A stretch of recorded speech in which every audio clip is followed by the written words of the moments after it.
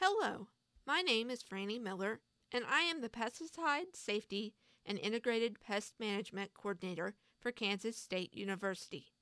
In this module, we are focusing on pesticide user safety. It is important for you to understand how to use pesticides correctly and how to protect yourself from exposure. This is Lesson 2 of 5 modules contained within the pesticide use and safety training. The focus of this module will be to learn the 3 signal words, illustrate the common ways you can be exposed, and what personal protective equipment you should use.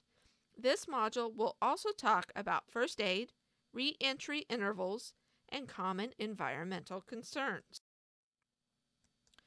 Signal words are found on the front of pesticide product labels. These words help alert users to specific hazards associated with the product. These words are printed in capital letters to make it easier for the user to find. Signal words indicate the relative toxicity of a product. Caution, warning, and danger are signal words which can be found on a label. The LD50 is a measure of acute toxicity that causes death in 50% of the treated animals. Chemicals are considered highly toxic when the LD50 is small and less toxic when the value is large.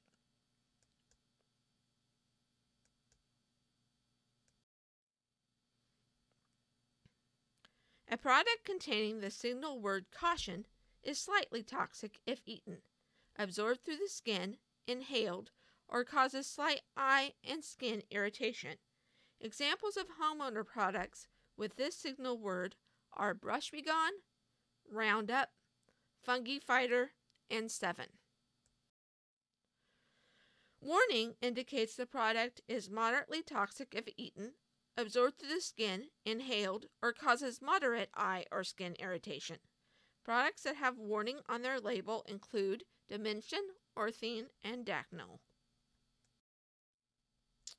A product that is highly toxic orally, dermally, or through inhalation will exhibit the signal word danger. Danger indicates a taste to a teaspoon of the product taken by mouth could result in death. Products may be corrosive, causing irreversible damage to the skin and eyes. Products exhibiting this signal word are most commonly used in agriculture production, but Captan is an example of a fungicide with this signal word. Now that you have a better understanding of signal words, can you find them on these 2 product labels? It is important to point out that many of the common household cleaning products, such as bleach, exhibit a danger signal word due to their corrosive nature. Pesticide products that fall into the lowest toxicity category for all routes of exposure are not required to display a signal word, as is the case with the Captain Jack's Dead Bug Brew label. Botanical insecticides are naturally occurring chemicals, insect toxins, extracted or derived from plants or minerals. In comparison to several homeowner products, some of the botanicals can actually be more toxic. Nicotine has the lowest LD50 of 50 to 60 milligrams per kilogram, which gives it the signal word of danger. Exposure is the total amount of pesticide that gets on or in the body. Dermal exposure is the most common type of exposure for people, since the skin is the largest organ and acts like a sponge. It is important to wear appropriate personal protective equipment to reduce the chances of exposure. Oral exposure occurs when people eat, drink, or smoke around pesticides or forget to wash after applying a pesticide. It is important to make sure you store pesticides in original labeled containers, as some products look similar to items we drink. Inhalation exposure occurs when applicators breathe in vapors, gas, or fumes.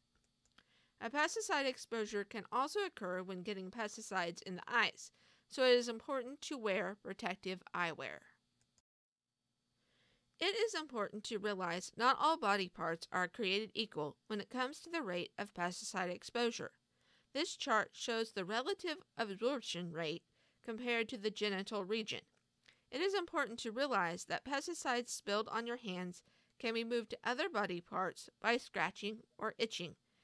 If you water plants in your bathtub that have been exposed to pesticide, the balls of your foot may pick up the chemical if the bathtub is not adequately washed out.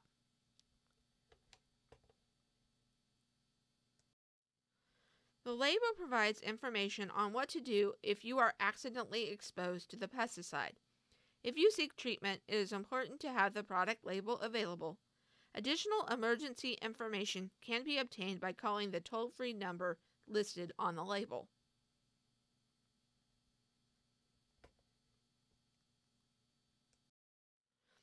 This insecticide label features a section containing information for physicians, so they know the best way to treat someone who has been exposed. The product Captan has a signal word of danger. Here are examples of the first aid recommendations that are printed on that product label. Some homeowner product labels may have an agricultural use requirement section, which lists requirements for the worker protection standard.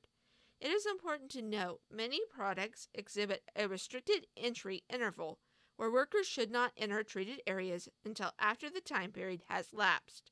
This label indicates to keep unprotected persons out of the treated area until the spray has dried.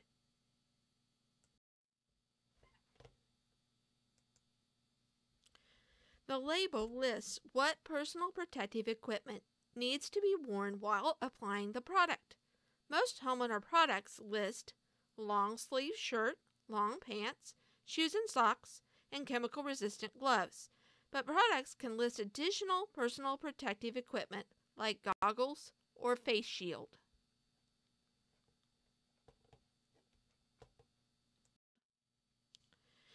Here is an example of a label that lists chemical resistant footwear, and for overhead exposure, wear chemical resistant headgear. For cleaning equipment, add a chemical resistant apron to the personal protective equipment. Read the label to determine what types of personal protective equipment are required. It is important to pay attention to the user safety requirements, such as wash hands before eating, drinking, or using the toilet. This product also tells you to not allow children or pets to contact the area until the spray is dried.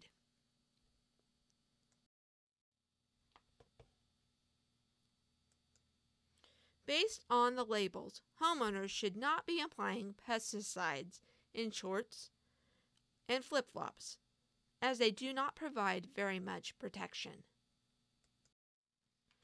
Labels list environmental hazards related to the specific product. In this case, it tells you not to apply directly to water, as the product is extremely toxic to aquatic invertebrates. 7 can also lead to the death of honeybees, so it should not be applied to brooming, crops, or weeds. Even a product like Captain Jack's Dead Bug Brew, which has the lowest toxicity, can be toxic to bees. It is important to make sure you consult the label for environmental hazards before application. In order to reduce exposure to bees and other pollinators, it is important to avoid spraying areas with flowers or trees in bloom. If you need to spray, then do so early in the morning or late evening after the bees have returned to the hive and flowers have closed. Make sure to directly spray the targeted plants. It is also important to limit the amount of drift of insecticides and choose a product that is the least toxic to bees and pollinators.